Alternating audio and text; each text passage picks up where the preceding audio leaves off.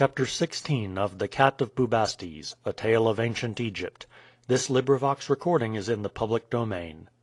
The Cat of Bubastes by G. A. Henty. Chapter 16. Up the Nile. Late at night Jethro again went up to the hiding place on the hill. Chigron had just returned from another visit to the city. He said, "The whole of the town is in an uproar. The news that Ptylus and his son have been found slain has been received, and the excitement is tremendous. The death by violence of 2 high priests of Osiris within so short a time is regarded as a presage of some terrible national misfortune. That one should have been slain was an almost unprecedented act, an insult of a terrible kind to the gods. But this second act of sacrilege has almost maddened the people. Some regard it as a judgment of Osiris, and deem that it is a proof that, as a few ventured to whisper before, the death of Ameres was brought about by an intrigue among a party of the priests headed by Ptylus. Others see in it a fresh proof of the anger of the god against Egypt. The king himself will, it is said, take part in services of propitiation in the temple of Osiris tomorrow. Sacrifices are to be offered, they say, in all the temples. A solemn fast will be proclaimed tomorrow, and all the people, high and low, are to shave their eyebrows and to display the usual signs of mourning. So far I have heard nothing as to the fact that 2 girls who were in the house are discovered to be missing, but tomorrow, when those who were in the house are questioned by the magistrates, this fact will doubtless come out, and the men will own that by the orders of Ptylus they carried Mysa away at the time the attack on the house was made.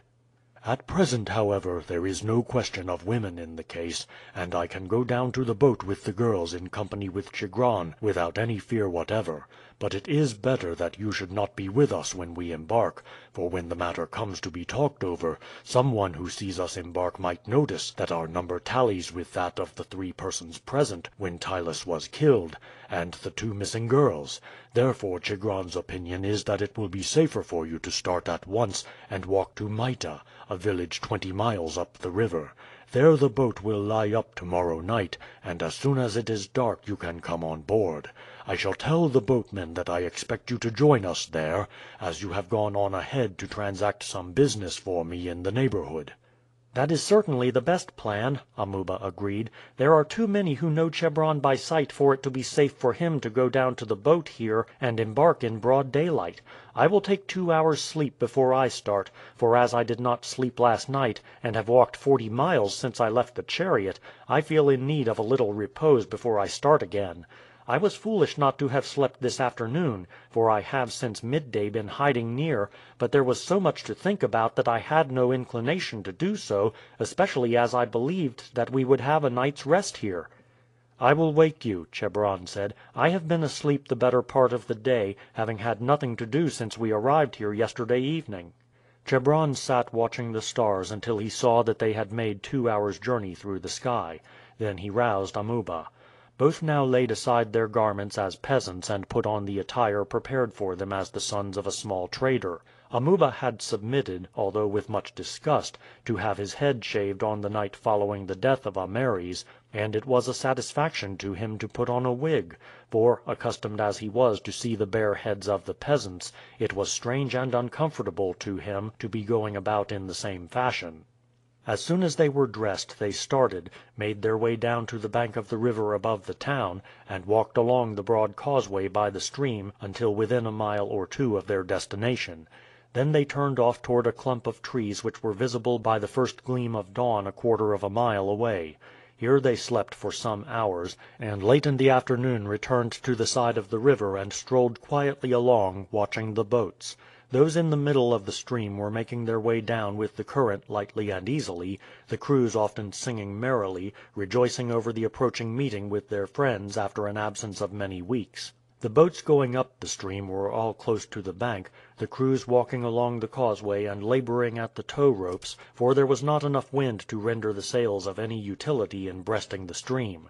The craft were of various kinds, some shapeless and rudely fashioned, used in conveying corn from the country higher up down to Thebes, and now returning empty. Others were the fancifully painted boats of the wealthy, with comfortable cabins and sails of many colors richly decorated and embroidered.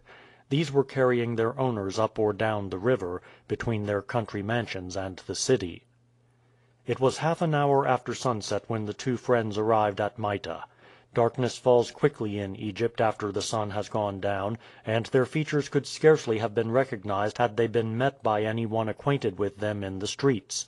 The scene in the streets of the little village was a busy one. Its distance from Thebes rendered it a general halting place for the night of the boats which had left the capital early, and a great number of these were already moored off the bank, while others were arriving in quick succession. The boatmen and passengers were busy making their purchases at the shops. Fishermen, with well-filled baskets, were shouting the praises of their fish. Fowlers, with strings of ducks and geese hanging from poles from their shoulders, were equally clamorous in offering them for sale. The shops of the fruiterers and bakers and those of the vendors of the vegetables that formed so large a portion of the diet of the Egyptians were all crowded, and the wine shops were doing a brisk business. Chebron and Amuba made their way through the busy scene, keeping a sharp lookout for Jethro, for they considered it certain that owing to the early start the boat was to make it would have arrived there some hours before, and that he would be on the lookout for them. In a few minutes they saw him looking into one of the shops. He started as they went up to him and touched him, for he had not perceived them before. "All well?" Amuba asked. "Everything has gone off admirably. We got off without the slightest trouble. But come on board at once. The girls are anxious about you, although I assured them that there was not the slightest risk of your being discovered on your way here." So saying, Jethro led the way to the boat, which was moored by the bank 100 yards above the village. "In order," Jethro said, "that they could make an early start in the morning, and be off before the rest of the boats were under way." "Here are your brothers," Jethro said in a loud voice, as he stepped on board. "I found them dawdling and gossiping in the street, forgetting altogether that you were waiting for your evening meal until they came on board." Both entered the cabin, which was about 8 feet wide and 12 feet long, but not high enough for them to stand upright. The floor was spread with a thick carpet, cushions and pillows were arranged along each side, and thick matting hung from the top. In the daytime this was rolled up and fastened, so that the air could play through the cabin and those within could look out at the river, but at present it closed the openings and kept out both the night air and the glances of passers-by. At the other end was a door opening into the smaller cabin allotted to the girls. A lamp swung from the beams overhead. Mysa gave a cry of pleasure as they entered and was about to spring to her feet when Jethro exclaimed: "Mind your head, child. You are not accustomed to these low quarters yet." "Thank the gods we are together again," Mysa said as Chebron, after embracing her, sat down on the cushion beside her. "I feel almost happy now, in spite of the dreadful times that have passed." "It does feel homelike here," Chebron said, looking round, "especially after sleeping in the open air on the hard ground, as we have been doing for the last month." "I should hardly have known you, Amuba," Mysa said. "You do look so different in your wig, and with your skin darkened." "I must look horrible," Amuba replied rather ruefully. "You don't look so nice," Mysa replied frankly. "I used at first to think that short, wavy golden hair of yours was strange, and that you would look better in a wig like other people, but now I am sorry it is gone." "Here is our meal," Jethro said as the hangings that served as a door were drawn aside, and one of the men entered bearing a dish of fried fish and another of stewed ducks, which he placed on the floor. Jethro produced some cups and a jar of wine from a locker in the cabin, and then the men, by his orders, brought in a jar of water for the use of the girls. Then, sitting round the dishes, they began their meal, Jethro cutting up the food with his dagger, and all helping themselves with the aid of their fingers and pieces of bread that served them for the purpose of forks. Mysa had been accustomed always to the use of a table, but these were only used in the abodes of the rich, and the people in general sat on the ground to their meals. "We have not begun our hardships yet," Mysa said, smiling. "I should not mind how long this went on. I call this much better than living in a house, don't you, Ruth?" "It is more natural to me than that great house of yours," Ruth replied, "and of course to me it is far more homelike and comfortable, for I do not think I was a favorite among the other servants. They were jealous of the kindness you showed me." "There is one thing I wanted to say," Jethro said. "It is better that we should not call each other by our names. I am sure that the boatmen have no suspicion here that we are other than what we seem to be, but they can hardly help hearing our names, for all Egypt has rung with them for the last month, and it would be well if we changed them for the present. You must of necessity call me father, since that is the relation I am supposed to bear to you. Amuba can become Amnis, and Chebron Chefu." "And I will be Mitis," Mysa said. "What name will you take, Ruth? There is no Egyptian name quite like yours." "It matters not what you call me," Ruth said. "We will call you Nite," Mysa said. "I had a great friend of that name, but she died." "And there is one thing, Nite," Chebron said, "that I wish you to understand. Just now you spoke to me as my Lord Chebron. That sort of thing must not be any longer. We are all fugitives together, and Mysa and I have no longer any rank. Jethro and Amuba are of high rank in their own country, and if we ever get safely to their own people they will be nobles in the land, while we shall be but strangers, as he was when he and Jethro came into Egypt. Therefore any talk of rank among us is but folly. We are fugitives, and my life is forfeited if I am discovered in my own land. Jethro is our leader and guardian, alike by the will of our father and because he is older and wiser than any of us. Amuba is as my elder brother, being stronger and braver and more accustomed to danger than I, while you and Mysa are sisters, inasmuch as you are both exiled from your own land, and are friendless save for each other and us." "I am glad to hear you say that, brother," Mysa said. "I spoke to her last night about it, for she would insist on treating me as if she were still my servant, which is absurd and not nice of her when she is going out with us to share our dangers only because she loves me. It is I rather who should look up to her, for I am very helpless and know nothing of work or real life, while she can do all sorts of things. Besides, when we were captives it was she who was always brave and hopeful, and kept up my spirits when, I do think, if it had not been for her I should have died of grief and terror."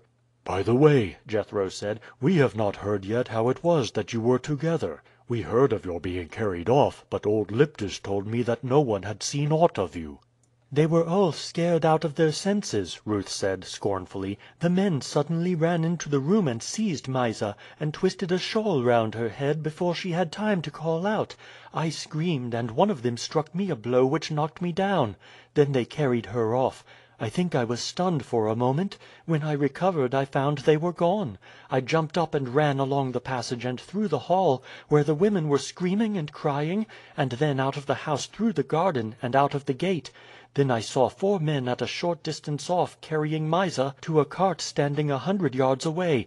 I ran up just as they laid her in it. One of them turned upon me with a dagger. I said, 'Let me go with her and I will be quiet. If not I will scream, and if you kill me it will only set the people on your traces.' The men hesitated, and I ran past them and climbed into the cart, and threw myself down by Mysa, and then they drove off." "It was brave and good of you, Ruth," Jethro said, laying his hand on the girl's shoulder. "But why did you not scream when you first came out of the gate? It might have brought aid and prevented Mysa from being carried off." "I thought of that," Ruth said, "but there were numbers of rough men still coming in at the gate, and knowing how the people had been stirred up to anger against us, I did not know what might happen if I gave the alarm. Besides, I was not sure at first that these men, although they seemed so rough and violent, were not really friends, who were taking away Mysa to save her from the popular fury." "Yes, that might have been the case," Jethro agreed. "At any rate, child, you acted bravely and well. We were hoping all along that you were with Mysa, for we knew what a comfort you would be to her. Only, as the women all declared you did not pass out after her, we did not see how that could be. And now, Mytis and Nite, you had better retire to your own cabin to rest, for though you have both kept up wonderfully, all this has been a great strain for you, and you are both looking fagged and heavy-eyed. Tonight you can sleep in comfort, for the present, I think that there is no occasion whatever for the slightest anxiety." It was some time before Jethro and his companions lay down to sleep. They talked long and earnestly of the journey that lay before them, and when they had exhausted this topic Chebron said: "Till now, Jethro, I have not asked you about my father's funeral. When is it to be? I have thought of it often, but as you did not speak I thought it better not to question you." "I was glad you did not," Jethro replied. "It will be in about 10 days' time. As I believed you guessed, Chigron is embalming him. The process will not be completed for another 4 days, and, as you know, the relatives do not see the corpse after it is in the hands of the embalmer until it is swathed and in the coffin. Chigron has done so much that must have been against his conscience that I did not like him to be asked to allow you to break through that custom, which to him is a sort of religion. Beside, dear lad, I thought it better for yourself not to renew your griefs by gazing on a lifeless face. During the last month you have fortunately had so much to distract your thoughts that you have not had time to dwell upon your loss. Moreover, you have needed all your strength and your energy for your search for your sister, and right sure am I that your father, who was as sensible as he was wise, and the two things do not always go together, would be far better pleased to see you energetic and active in your search for your sister and in preparation for this new life on which we are entering, than in vain regrets for him. Therefore, lad, for every reason I thought it better to keep silent upon the subject.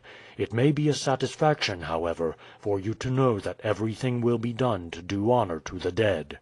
The king and all the great men of Egypt will be present, and Thebes will turn out its thousands to express its grief for the deed done by a section of its population. Had it not been for the express commands of your father, I should have thought that it might have been worth while for you to present yourself on that occasion, and it may be that for once even the fanatics would have been satisfied to have pardoned the offense of the son because of the wrong done to the father. However, this affair of Ptylus puts that out of the question, for when it is generally known that Mysa was carried off when Ptylus was slain, public opinion will arrive at the truth, and say that the fugitives of whom they were in search, the slayers of the sacred cat, were the rescuers of the daughter of Ameres, and the slayers of the high priest. You are right, Jethro. It will be better for me not to have seen my father. I can always think of him now as I saw him last, which is 1,000 times better than if he dwelt in my memory as he lies in the cere-clothes in the embalming room of Chigron. As to what you say about my appearing at the funeral, I would in no case have done it. I would 1,000 times rather live an exile or meet my death at the hands of savages, than crave mercy at the hands of the mob of Thebes, and live to be pointed at all my life as the man who had committed the abhorred offense of killing the sacred cat.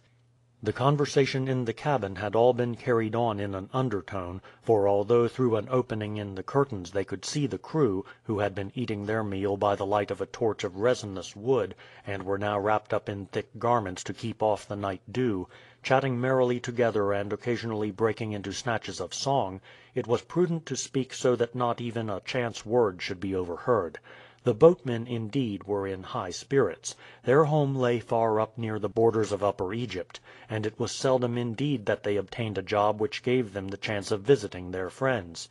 Thus the engagement was most satisfactory to them, for although their leader had haggled over the terms, he and they would gladly have accepted half the rate of pay rather than let such an opportunity slip. As Chebron finished speaking they were preparing for the night by laying down a few mats on the boards of the foredeck. Then they huddled closely together, pulled another mat or two over them, extinguished the torch, and composed themselves to sleep. "We will follow their example, but a little more comfortably, I hope," Jethro said. The cushions and pillows were arranged, the lamp turned low, and in a short time all on board the boat were sound asleep. No ray of light had entered the cabin when Amuba was awakened by a movement of the boat, caused by a stir among the crew. He felt his way to the door and threw back the hangings and looked out. There was a faint greenish yellow light in the east, but the stars were still shining brightly. "Good morning, young master," the captain said. "I hope you have slept well." "So well that I could hardly believe it was morning," Amuba replied. "How long will it be before you are off?" "We shall be moving in 10 minutes. At present there is not light enough to see the shore." "Chefu, are you awake?" "Yes," Chebron answered sleepily. "I am awake, thanks to your talking. If you had lain quiet we might have slept for another hour yet." "You have had plenty of sleep the last 24 hours," Amuba retorted. "Take a cloth and let us land and run along the banks for a mile, and have a bath before the boat comes along." "It is very cold for it," Chebron said. "Nonsense! The water will refresh you." "Come along, Chefu," Jethro said. "Your brother is right. A dip will refresh us for the day." The Egyptians were most particular about bathing and washing. The heat and dust of the climate rendered cleanliness an absolute necessity, and all classes took their daily bath. the wealthy in baths attached to their houses, the poor in the water of the lakes or canals. Jethro and the two lads leaped ashore and ran briskly along the bank for about a mile, stripped and took a plunge in the river, and were dressed again just as the boat came along with the 4 men towing her, and the captain steering with an oar at the stern. It was light enough now for him to distinguish the faces of his passengers, and he brought the boat straight alongside the bank. In a few minutes the girls came out from their cabin, looking fresh and rosy. "So you have been bathing?" Mysa said. "We heard what you were saying, and we have had our bath too." "How did you manage that?" Chebron asked. "We went out by the door at the other side of our cabin in our woolen robes, onto that little platform on which the man is standing to steer, and poured jars of water over each other." "And you both slept well?" "Yes, indeed, and without waking once till we heard Amnis call you to get up." "You disturbed everyone, you see, Amnis," Chebron said. "And a very good thing, too," Amuba laughed. "If we had not had our bath when we did, we should not have got an opportunity all day. Now we all feel fresh." "And ready for something to eat," Mysa put in. "What would you like, Mytis?" Ruth asked. "I am a capital cook, you know, and I don't suppose the men will be preparing their breakfast for a long time yet."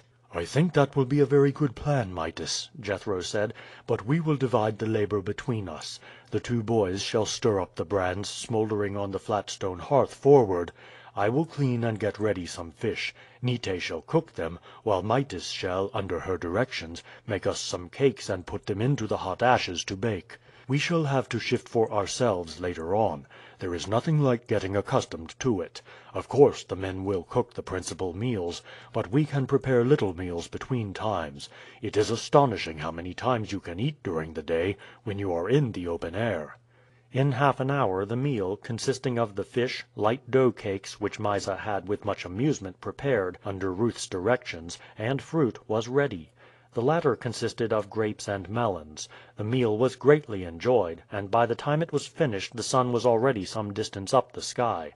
For an hour the party sat on the deck forward watching the boats coming down the stream and the villages on the opposite shore, but as the sun gained power they were glad to enter into the cabin. The mats were rolled up now to allow a free passage of air, and as they sat on the cushions they could look out on both sides. Day after day passed quietly and smoothly. The men generally towed the boat from sunrise until 11 o'clock in the day, then they moored her to the bank, prepared a meal, and after eating it went ashore if there were trees that afforded a shade there, or if not, spread out some mats on poles over the boat and slept in their shade till 3 o'clock. Then they towed until sunset, moored her for the night, cooked their second meal, talked and sang for an hour or two, and then lay down for the night. Sometimes the wind blew with sufficient strength to enable the boat to stem the string close inshore by means of the sail alone, then the boatmen were perfectly happy and spent their day in alternate eating and sleeping. Generally the passengers landed and walked alongside of the boat for an hour or two after they had had their early breakfast, and again when the heat of the day was over. It made a change, and at the same time kept their muscles in a state of health and activity. "We may have to make long journeys on foot," Jethro said, "and the more we can accustom ourselves to walking the better." The time passed so quietly and pleasantly that both Mysa and Chebron at times blamed themselves for feeling as light-hearted as they did, but when the latter once said so to Jethro he replied, "Do not be uneasy on that score. Remember that in the first place it is a comfort to us all that you and your sister are cheerful companions. It makes the journey lighter for us. In the next place good spirits and good health go together, and although at present our life is an easy one, there will be need for health and strength presently. This flight and exile are at present blessings rather than misfortunes to you, just as Amuba's captivity following so closely upon the death of his father and mother was to him." "I can hardly believe," Mysa said, "that we are really going upon a dangerous expedition. Everything is so pleasant and tranquil. The days pass without any care or trouble. I find it difficult to believe that the time is not very far off when we shall have to cross deserts, and perhaps to meet savage beasts and wild people, and be in danger of our lives." "It will be a long time first, Midas. It will be months before we arrive at Meroe, the capital of the next kingdom, which lies at the junction of the two great arms of this river. Up to that point I do not think there will be dangers, though there may be some little difficulty, for they say there are tremendous rapids to be passed. It is only lately that the king overran Meroe, defeated its armies, and forced it to pay tribute; but as there is a considerable trade carried on with that country, I do not think there is any danger of molestation. It is on leaving Meroe that our difficulties will commence, for, as I hear, the road thence to the east through the city of Axum, which is the capital of the country named Abyssinia, passes through a wild land abounding with savage animals, and again, beyond Axum, the country is broken and difficult down to the sea. Chigron told me, however, that he had heard from a native of Meroe who had worked for him that there is a far shorter road to the sea from a point at which the river takes a great bend many hundreds of miles below the capital. When we get higher up we can of course make inquiries as to this. I hope that it may prove to be true, for if so it will save us months of travel." Several large towns were passed as they journeyed upward. Hermonthis, standing on the western bank, by which they were traveling, was the first passed. Then came Esne, with grand temples dedicated to Neph and Neith, and standing where the Nile valley opens to a width of 5 miles. Then they passed Eileithyia, standing on the eastern bank, with many temples rising above it, and with the sandstone rock behind it dotted with the entrances to sepulchres. A few miles higher up they passed Edfu. Above this the valley gradually narrowed, the hills closing in until they rose almost perpendicularly from the edge of the stream. Here were temples erected especially for the worship of the Nile, and of his emblem, the crocodile. It appeared to the Egyptians the most appropriate place for the worship of the river, which seemed here to occupy the whole width of Egypt. Here, too, were vast quarries, from which the stone was extracted for the building of most of the temples of Upper Egypt. 16 miles higher Ombi was passed, with its great temple in honor of the crocodile-headed god Sebak. Along this part of the river the country was comparatively barren and the villages small and far apart.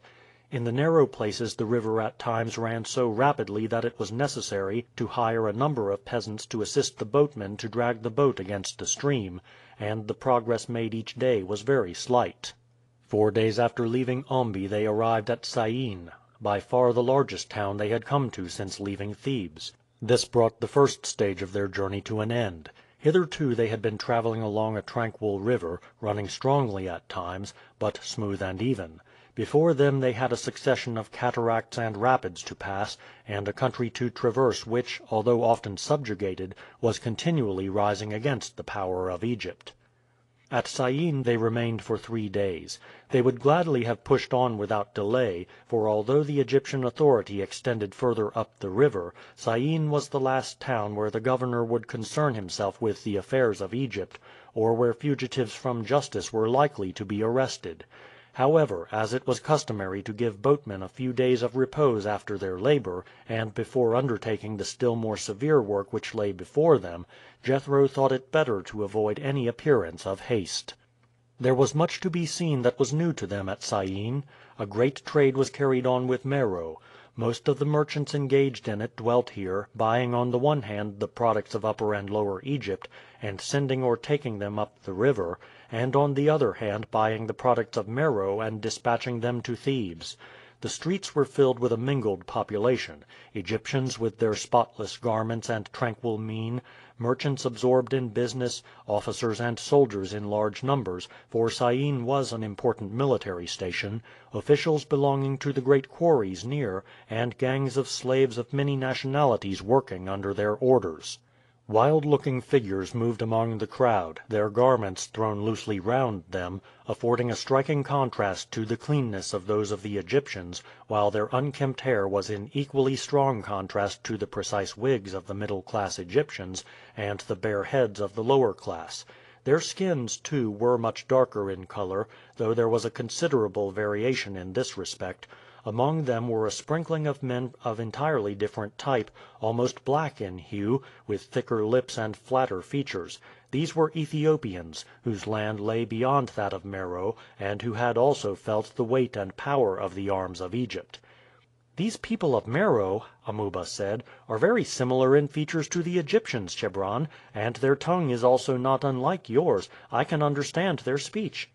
"Our oldest books," Chebron said, "say that we are kindred people, and are Asiatic rather than African in our origin. The people of Meroe say that their far back ancestors came from Arabia, and first spreading along the western shore of the Red Sea, ascended to the high lands and drove out the black people who inhabited them. As to our own origin, it is vague, but my father has told me that the opinion among those most skilled in the ancient learning is that we too came from Arabia. We were not all one people, that is certain, and it is comparatively of recent years, though a vast time as far as human lives go, that the people of the Thebaid, that is of Upper Egypt, extended their dominion over Lower Egypt and made the whole country one nation. Even now, you know, the king wears two crowns, the one of Upper Egypt, the other of the Lower country. Along the shores of the Great Sea to the west are Libyans and other peoples similar in race to ourselves. My father considered that the tribes which first came from Asia pressed on to the west, driving back or exterminating the black people. Each fresh wave that came from the east pushed the others further and further, until at last the ancestors of the people of Lower Egypt arrived and settled there. In Meroe the temples and religion are similar to our own. Whether they brought that religion from Arabia, or whether we planted it there during our various conquests of the country, I cannot tell you, but certain it is that there is at present but little more difference between Upper Egypt and Meroe than there is between Upper Egypt and the Delta." "And beyond Meroe the people are all black like those we see here?" "So I believe, Amuba. Our merchants penetrate vast distances to the south exchanging our products for gold and ivory, and everywhere they find the country inhabited by black people living in wretched villages, without, as it seems, any government or law or order, waging war with each other and making slaves, whom they also sell to our merchants. They differ so wholly from us that it is certain that we cannot come from the same stock. But they are strong and active and make excellent slaves. Lying between Meroe and the sea, the country called Abyssinia is also inhabited by a race of Arab blood, but differing more from us than those of Meroe. They have great towns, but I do not think that their religion is the same as ours. Our traders say that their language can be understood by them, although more rough and unpolished. I have heard my father say that he considered that all the country lying east of the Nile, and of its eastern branch that rises in Abyssinia and is called the Takazi, belongs to Asia rather than to Africa." The party found that the death by violence of two successive high priests of Osiris was one of the principal topics of conversation in Syene, but none appeared to think that there was the remotest probability of any concerned in those occurrences making for the south. However, Jethro thought it prudent that the whole party should not land together, and therefore Amuba and Chebron usually went one way, and he with the girls another. They paid visits to the sacred island of Ebo opposite the town, and to the quarries of Philae 4 miles away. Here they saw the gangs of slaves cutting colossal statues, obelisks, and shrines from the solid rock.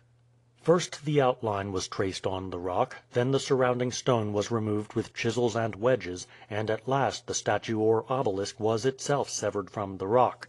Then it was hewn and sculptured by the masons, placed on rollers and dragged by hundreds of men down to the landing place below the rapids, and these placed on rafts to be floated down the river to its destination. They saw many of these masses of stone in all stages of manufacture. The number of slaves employed was enormous, and these inhabited great buildings erected near the quarries, where also were barracks for the troops who kept guard over them. Watching the slaves at their painful labor, Jethro and Amuba were both filled with gratitude at the good fortune that had placed them with Ameres, instead of sending them to pass their lives in such unceasing and monotonous toil. Among the slaves were several whom, by their complexion and appearance, they judged to be Rebu. As at first all those brought to Egypt had been distributed among the priests and great officers, they supposed that either from obstinacy, misconduct, or from attempts to escape, they had incurred the displeasure of their masters, and had been handed over by them for the service of the state. Had the slaves been in the hands of private masters, Jethro and Amuba, who were filled with pity at seeing their countrymen in such a state, would have endeavored to purchase them, and take them with them upon their journey. This was out of the question now, nor was it possible to hold any communication with them, or to present them with a small sum of money to alleviate their misery without exciting suspicion. The whole party were heartily glad when on the morning of the 4th day after their arrival, the boat was pushed off from the shore, and the work of ascending the rapids began. Chapter 17